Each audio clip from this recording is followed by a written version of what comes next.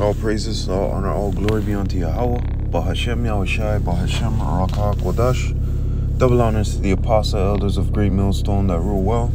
Peace and salutation to all the Akim doing and pushing this word in all honesty, truth, and sincerity worldwide. And a sincere shalom to the elect. Now, I don't want to get to this video. Esau, time is your enemy, okay? Time is to our glory, all right? When this all boils down, you know, at the end of the year, day and week, as the scriptures say, 2nd Ezra 6 and 9, you know, our world is going to begin, okay? But Esau, time is your enemy, all right? you ain't got nothing, man. The only thing that you could expect is to get a hard 1,000 years of some good old slavery, all right? Getting your ass bust, getting your head bust, going through that rigorous, you know, work that you're gonna have to go through. Because remember, you're gonna have to pay for your sins, all right? Basically, you're gonna have to pay for all that wickedness. Not sins, Slakia. You're gonna have to pay for all the wickedness that you have done to us, all right? For all those years. And yeah, if it's a list of sins, you went above and beyond, as the scriptures tell us. So you're gonna have to pay for all your wicked doings, man, for all the wickedness that you've done against us, okay? And you know, whatever else, against the animals, against the environment, whatever else, man. You're gonna have to pay for all of that. And time is not your friend. Time is your enemy, okay? So let's get into this real quick. Let me go into Job chapter 9 and 12 here. If he snatches someone in death, who can stop him? Who dares in the NLT, who dares to ask, what are you doing? Okay.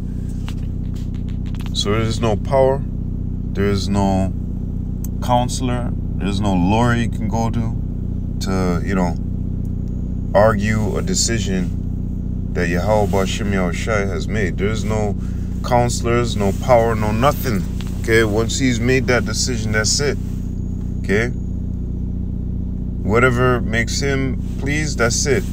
So there's nobody here in this world that could come up and say, hey, what are you doing? Well, how could you do this? You know, no. Just like here, Romans 9 and 20. Nay, but, O man, who art thou that repliest against Yahweh? Shall the thing formed say to him that formed it, why hast thou made me thus? So there's no, you know, there's nothing you can do. All you can do is play the course that you've been set for, okay? All you can do is act out the role that the Lord has given you, all right? Let me go into something real. Oh, no, wait. 2nd Ezra. 2nd Ezra 6 and 9. For Esau is the end of the world, and Jacob is the beginning of it that followeth, okay? So right now, we're in, you know, Esau's time period, okay, his kingdom right now, and the Lord has scheduled this kingdom to go down, okay, to be, you know, it's on the deconstruction list, all right? And the world that's going to follow after is our world, okay, a world without end. So Esau, time is not, you know, your friend, all right? Time is actually against you. For these other kingdoms too, time wasn't their friend, you know. The Lord scheduled them to rise up and then for them to go down. Isaiah chapter 45 and verse 17. But Israel shall be saved in Yahweh with the everlasting salvation. Ye shall not be ashamed nor confounded, world without end. So our world is going to have no end. But yours has set, like I said, to be destroyed. And like I said in the beginning, all the wickedness that you have done, all these wicked acts you've done against us, even against those heathen ass people, you know, against the animals, against the whole planet. Okay, everywhere you go and everything you touch, it goes to shit. Okay. He is as hell, never satisfied with blood. You know what I mean? Oh man, you one creature that gotta go, man. Sirach chapter 10 and verse 8. Because of unrighteous dealings, injuries, and riches got by deceit, the kingdom is translated from one people to another. And we're the other people that's going to be translated to. Okay, all your gold, everything that you got. You know, run them jewels fast, right? Everything that you got is going to be translated. And you didn't rule right. You know, went across the world, shedding blood, innocent blood, and quick. You didn't do it in you know, no blink of an eye. What Cristobal Colon say when he came here? He said he couldn't even put down his sword for an hour, man. If I'm not mistaken. That much killing he was doing. So, you know, you got no excuse. Okay? Yup, that's why the Lord said that he's prescribed. And you're the major problem in this world, Esau. Job chapter 20 and verse 30. That the wicked is reserved to the day of destruction. That's for you, Esau, Edom. That's why I said, you know, Esau, time is your enemy. Okay? Because you're reserved for destruction. And then on top of that, too, when the kingdom is established and after that 1,000 years, you're going to be rounded up. Thus saith Yahweh Ba'ashem Yahushai, Obadiah. We're going to round you up and burn your ass up. It's going to be a big bonfire. That the wicked is reserved to the day of destruction. They shall be brought forth to the day of wrath. Okay? And you're just, you know, you're just a ball of confusion, man. A ball of wickedness. Okay? Everlasting blot that the Lord is going to have to burn out. A stench, like a nasty stench in your nose, you know? And all these kingdoms all these nations are starting to, you know, wake up from that juice that they drank. You know, after that after party that they had. And they're like, what happened? You know, they're watching the video and you know, and they're looking at you. And they're saying, this is the bad guy. Proverbs chapter 16 and verse 4. Yahweh have made all things for himself, yea, even the wicked for the day of evil. Like I said, you were reserved for that day. And what's that day? That's that day that those, you know, nukes go flying, all right? And then on top of that, you're going to have your troops gathered in the Valley of Decision, man. And guess what's going to happen there? You're going to get the Wappo Zappo. Yahweh Shai is going to tear a lot of you Edomites asunder, man. So Esau, once again, time is not your friend, eh? Time is your enemy, all right? You had a good run, son. You know, but hey, that's what you get. Yep, let's start from 14. Job chapter 18 and 14. His confidence shall be rooted out of his tabernacle, and it shall bring him to the king of terrors. Another title for Yahushua, the king of terrors. It shall dwell in his tabernacle, because it is none of his. Brimstone shall be scattered upon his habitation. His roots shall be dried up beneath and above shall his branch be cut off. His remembrance shall perish from the earth, and he shall have no name in the street. He shall be driven from light. He shall be driven from light into darkness and chased out of the world. He shall neither have son nor nephew among his people, nor any remaining in his dwelling. Okay? So, you're going to get taken out of that powerful position that you're in. Okay? Once again, time is not your friend. Okay?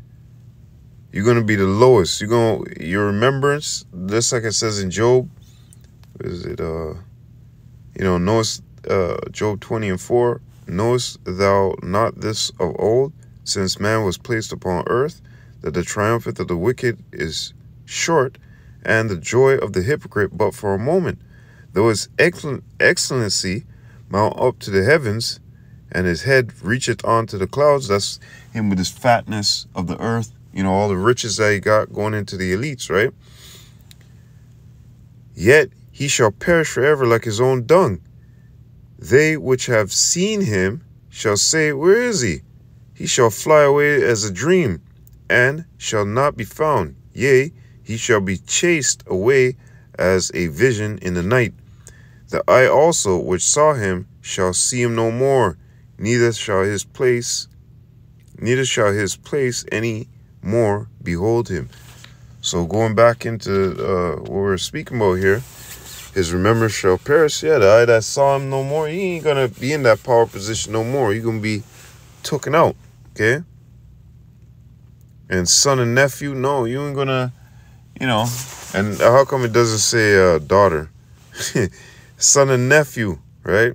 The ones who carry on the bloodline, right? You guys gonna be low. You guys gonna be out of that power position. You will not rise back to that power position anymore. Okay?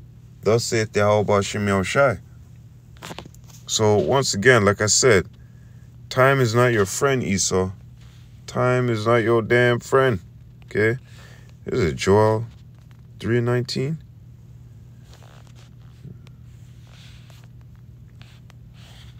Joel 3:19. Egypt shall be a desolation, and Edom shall be a desolate wilderness, for the violence against the children of Judah, because they have shed innocent blood in their land. Right. Remember, against the violence of the children of Judah. The Lord don't, you think you could do all this wicked things to us and just, it's amazing. You think you could do all this wicked shit to us? Put it on the books. Be prideful and boastful about it. Rub it in our face. And then, in this time of the future, now you want to come back and say, everybody equal ground, shake hands, that was the past. Those people are probably burning in hell for their, your excuse, burning in hell for their atrocities. But no, that's not what the Lord said. The Lord said that I'm going to judge every single one of you. All of you, okay? Gotta get your judgment, man. And he also said that, hey, Job chapter 4:7, whoever perished being innocent. Right? Whoever perished being innocent.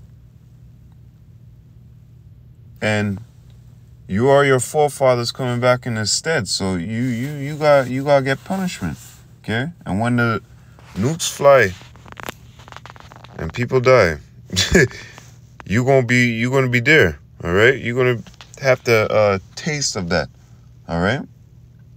But promises are set onto us Israelites, and those promises show that when the kingdom is translated, that we're going to be the ones, in that high power position, that high seat.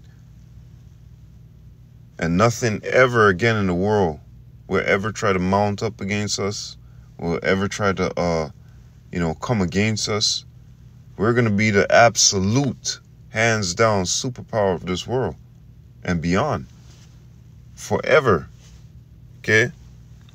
So you could imagine this is why the elites are coming at us in the way that they're coming at us, okay? Because they know what's promised to us. And like I said once again, they know time ain't their friend. Time is their enemy. So this is why they always work with something called gradualism. Esau could snap his hand and have, you got to take this, you got to take the MOTB. Simple and plain. But next week, not even next week, he could, the whole world right now, he could say, hey, that's it, everybody take the MOTB, or that's it, head chopping. But he's a decisive, crafty, sneaky, sly individual. He wants to pull these things off, right? And then make it look like he's the good guy. You know what I mean? And we're the bad guys, right? Revelation chapter 2 and 10. Fear none of those things which thou shalt suffer. Behold, the devil shall cast some of you into prison, that ye may be tried. And ye shall have tribulation 10 days. But be thou faithful unto death, and I will give thee a crown of life. And this is what we're seeking after. You know, that top tier, that, 144. Okay? This is something that's promised unto Israelites. Okay? Not even just all Israelites, the 144. But all of Israel shall be saved, as it tells you. Okay? Let me go to that again. Romans 11. Romans 11:26. So all Israel is going to take part and taste in, the kingdom. Let me get here. Revelation. What the hell? Revelation 3 and 10. Okay. Let's go to here. Because thou hast kept the word of my patience. And wait, let me go back to here actually. Did I bring that up? Yep. Fear none of those things which thou shalt suffer. Behold, the devil shall cast some of you into prison, that ye may be tried. And ye shall have tribulation 10 days. Be thou faithful unto death, and I will give thee a crown of life. When Esau Edom, we'll tie this up with verse 3. When Esau Edom comes down upon the whole world, trying to push that very same MOTB, we're going to be tried, man. We're going to be tempted. That's one of the big tests right there, man. If you take that badge of servitude, and Esau knows this. Esau is going to try you with death. He's going to try your family with death. You know what I mean? All sorts of wickedness he's going to pull out of his wicked bag, But Yahweh Shem Yahushua said what? Stand 10 toes down. Don't worry. I'm going to give you a crown of life, man. Okay? That's when it's really, the separation, as they say, we'll separate the men from the boys, right? That's when this, is really going to be seen, right? Revelation 3 and 10, because thou hast kept the word of my patience, I also will keep thee from the hour of temptation, which shall come upon all the world to try them that dwell upon the earth. Let me say that again. Because thou hast kept the word of my patience, I also will keep thee from the hour of temptation. Yeah, when the MOTB, like I said, comes down the pipe, a lot of Israelites talking about you could take that and pull it out at the last minute. I wouldn't try that. I wouldn't try that at all, man. Because the verse starts off saying, because thou hast kept the word of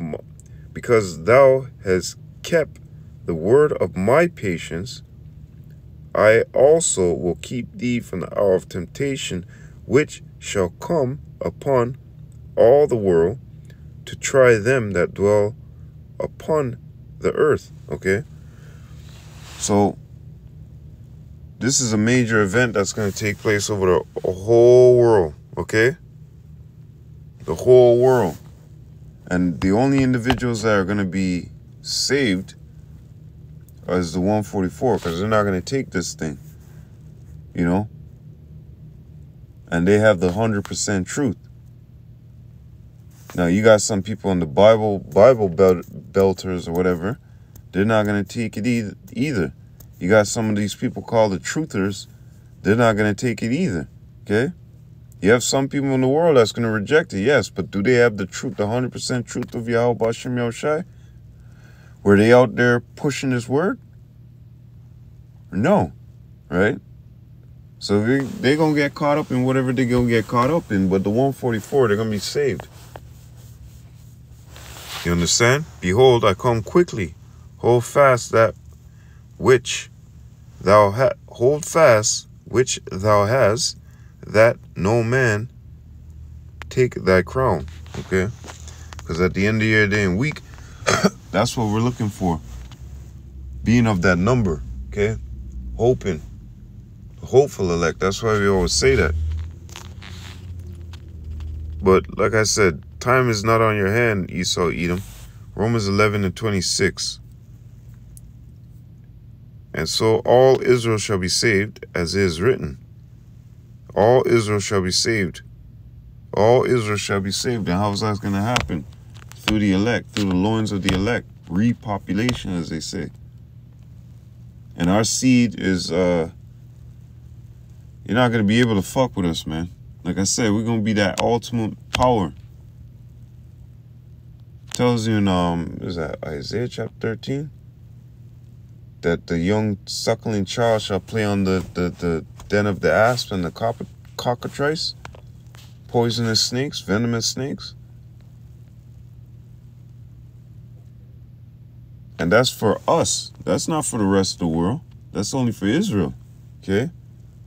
So eventually, you know, all of Israel is going to be saved. But the 144, in this time around, they're the ones that are going to be pulled out of this melee. And like I said, you got some Bible belters, and you even got some of the 2/3 that won't take this, but they're still going to catch hell. Because they weren't doing what they were supposed to be doing. Okay? Which is praising Yahweh Hashem Yahushai. And let me get that real quick. Yo.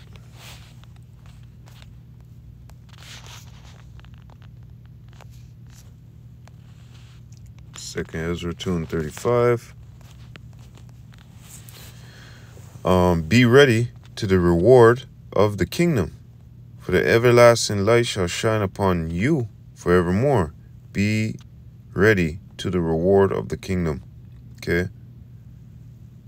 So, what's coming for us is something, as it says in Isaiah chapter 45 and verse 17, I'm going to end out. World without end, man. World without end. Okay? Esau, your system has an end. Our world has no end. It's forever. You know? And it's hard to grasp that. You know, sometimes it's hard to grasp that because you're like, forever? You know, forever, ever? You know? Isaiah chapter 45 verse 17. But Israel shall be saved in the Lord with the everlasting salvation. Going back into Romans 11:26. Right? And how are they going to be saved? Through our loins, through repopulation, regeneration. Okay? But Israel shall be saved in Yahweh with the everlasting salvation. Ye shall not be ashamed nor confounded. World without end. Okay? And the Lord has created that for us. So it's no wonder that people like Esau, Edom, and these other nations are pissed off. You know, starting with the elites. It's no wonder they're fucking pissed off, because they know time is not their friend, man. Time's their enemy. You know, and time is to our glory, because in the end, what's going to happen? We're going to be on top. And at the end of the year, day and week, even when the kingdom is established 1,000 years after Esau, Edom, you still got a time frame on your head, man. You still got a number on your head. The Lord's not done with you yet, okay? That's a double whammo zammo, man. The Lord ain't done with you yet, Esau, Edom. Wow, you gonna get fucked up here. In the kingdom, you gonna get fucked up for 1,000 years. And then after the 1,000 years, we're gonna burn you up. Time is definitely not your friend, Esau, Edom. You know? But with that, hey, all praises, all honor, all glory be unto Yahweh. Bahashem, Yahushai, Bahashem, Rakah, Kodash. Double honors to the apostle elders of Great Millstone that rule well. Peace and salutation to all the Akim doing and pushing this word in all honesty, truth, and sincerity worldwide. And a sincere shalom to the elect. I hope you're edified, Lord willing, to the next time.